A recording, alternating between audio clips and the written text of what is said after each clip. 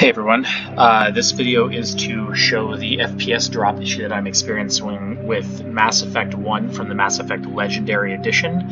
It should be noted that I'm using Xbox Game Bar to record this, but even with Xbox Game Bar off, I am experiencing the exact same issue.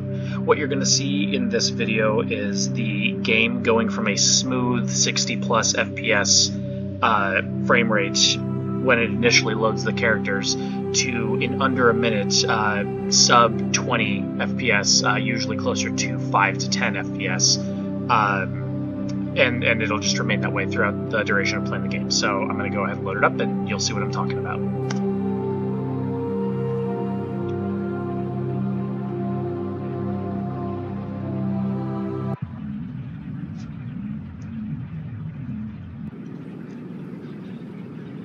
Alright, so as you can see, going in here, FPS is pretty smooth. I can run,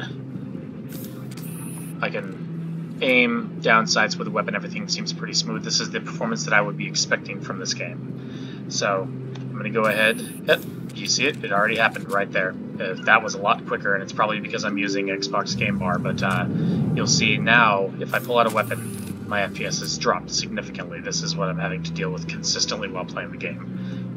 Running is choppy, movement is choppy. The GPU, according to Windows Task Manager, when the FPS is running smooth, is utilizing about 40% of the GPU's power. When this drop occurs, the GPU stops being as involved in the process of the game. It drops down to an average of about 10% or less in usage while the game is running.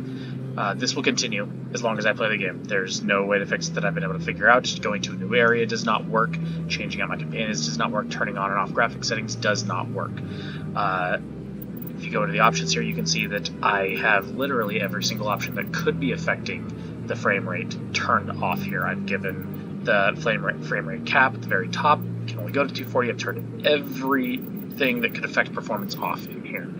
So it's not an in-game setting. I will post a list of all of the potential fixes that I've tried for this problem in the post with this video, but I just figured I would go ahead and show a video so that everybody could see kind of what I'm dealing with. This all happens in under 1 minute of playtime. Since I bought the game and started playing it, I have not been able to play for over 60 seconds without this occurring, and it persists no matter how long I play. Minutes, hours, doesn't matter.